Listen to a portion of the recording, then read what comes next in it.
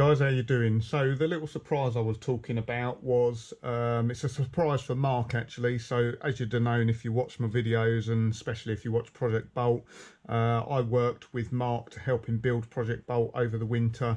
So the car's all done now. We've done a few track days in it. It's an absolutely fantastic car, and I just wanted to do something to thank Mark firstly, but also to make the car a little bit unique. So Bolt is purely a track car, so it doesn't have any identity as such. It doesn't have a VIN number, build number, registration number or anything like that. It's just used for track days. Now what I thought would be really cool would be to get kind of a chassis plate or a VIN plate made up for it. I've got obviously Piau, which is my Rover Mini Cooper S Sport 5. It's a John Cooper built car, John Cooper garages. If you know them, whenever they do a conversion or a car build, they put a plate on the cross member by the driver's seat, and it will say John Cooper garages for tuning and technical information, blah blah blah, address, and they give it a build number, so it's either a car number or it's a conversion number.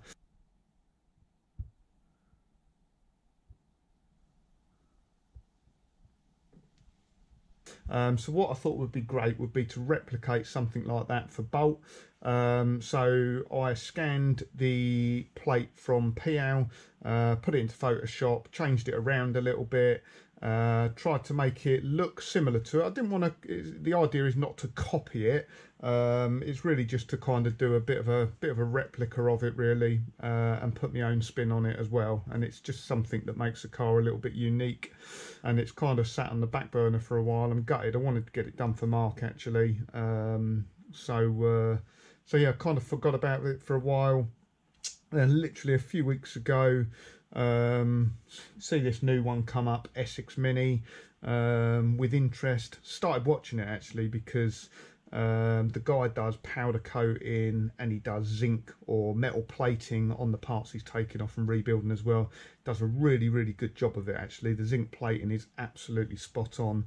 Powder coating second to none. So he's got a little oven set up in his workshop, and it literally is an oven, and he shows you how to do it. So if you want to know how to get into powder coating or zinc plating or anything like that, go and check out his channel.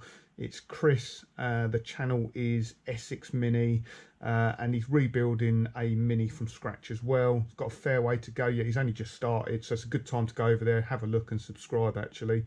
You're not sort of starting halfway through it or anything like that. You'll see it right from the beginning. But yeah, Chris is doing an absolutely fantastic job.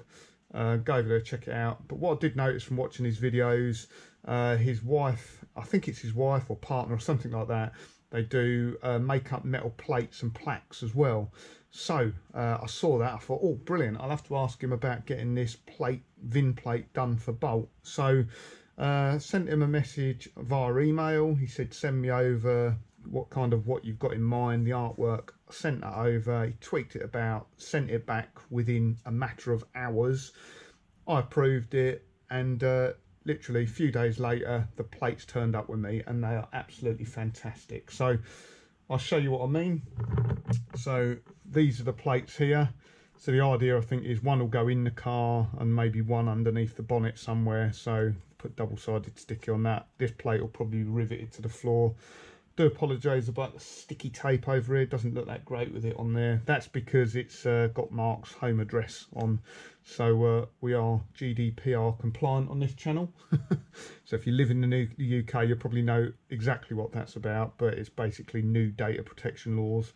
Assume they don't have it in America and that sort of thing, or not to the extent we do have here anyway. So I thought it'd be a bit rude actually to show Mark's address without his prior consent to everyone. So do apologise like that, but you get the feel of it anyway. So you can see I changed the Cooper logo for Draper, Mark Draper Motorsport for tuning and technical data contact.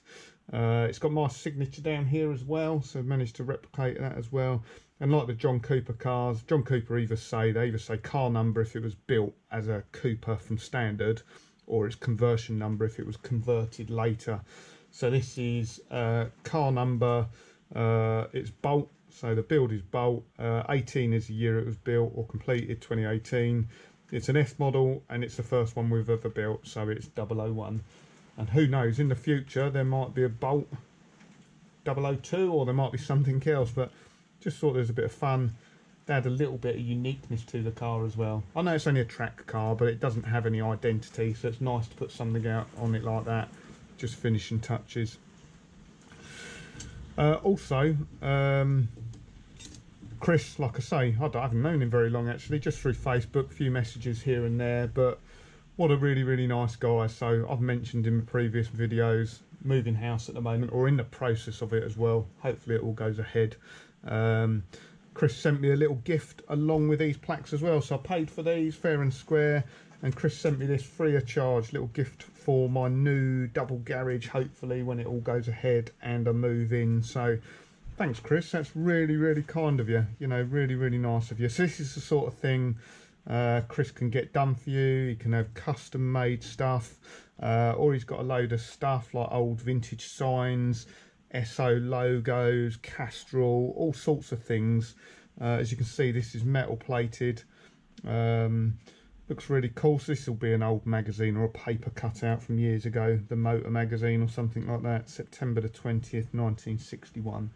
Looks really cool. That'll go in my new garage. I'll put it up in here for now actually, but that'll go on the wall in my new garage. So yeah, thanks for that Chris, very, very kind of you. And just one last mention, so it's Chris, his channel is Essex Mini. Go over there, check him out. If you like what he does, subscribe to it, and tell him I sent you over as well. So excellent. Cheers guys, thank you.